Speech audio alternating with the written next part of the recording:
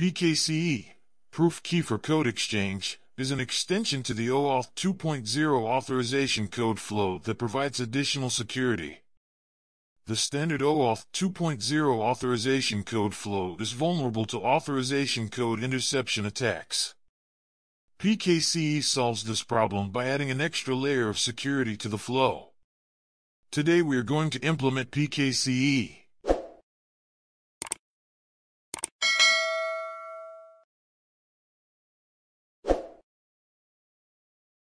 To configure PKCE, we need to modify the Spring Authorization Server code and the code of the Spring Oauth2 client.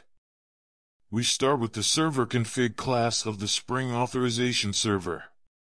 First, we create a bean client settings and set the required proof key to true. Then we add the client setting in the registered client repository. Then we need to modify the code of the Spring Oauth2 client. This is also done in the security config class of the Spring Oauth2 client. We need to configure a request resolver and register it in the Oauth2 login. We have everything we need and can restart the projects to see if everything works. After starting the Spring Authorization Server, the Spring Resource Server, and the Spring Oauth2 client, we can test everything in a browser window. We start in the browser with localhost 8080. We are then automatically redirected to the login form of the authorization server to log in. After logging in with the user and password, we see the welcome message with the date and time. Everything works as expected.